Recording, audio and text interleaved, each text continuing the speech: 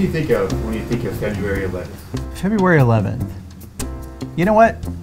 Let's ask the crew.